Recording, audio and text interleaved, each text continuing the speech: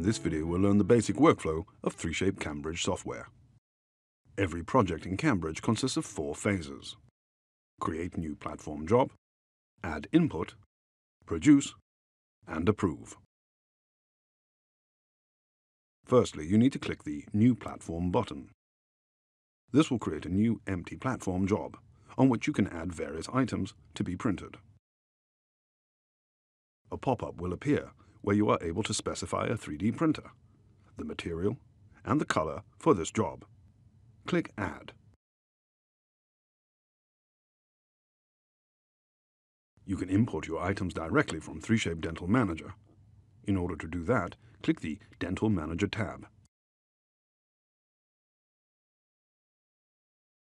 Select an item and click the button called To Job.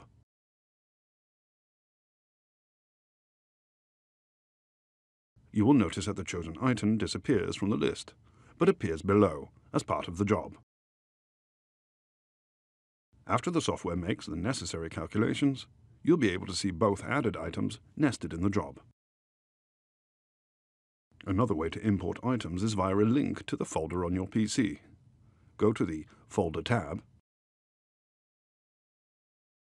Now click Browse in order to search for the specific folder.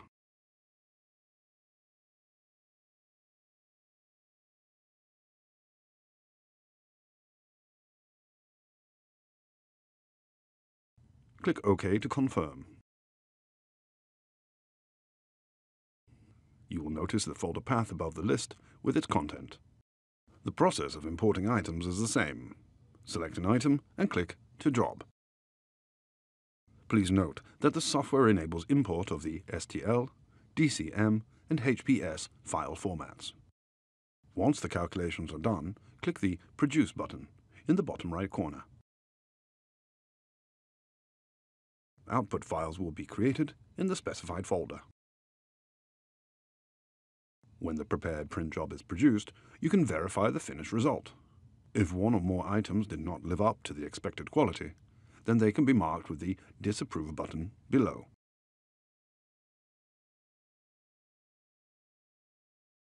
Click OK to finish.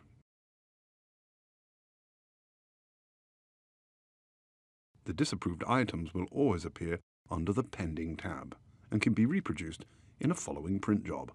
Now create a new platform job and click the Pending tab to see the list.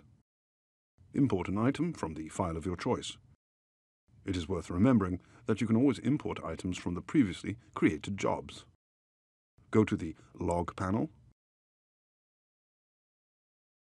select an item, and click to Job. This will add it to the job.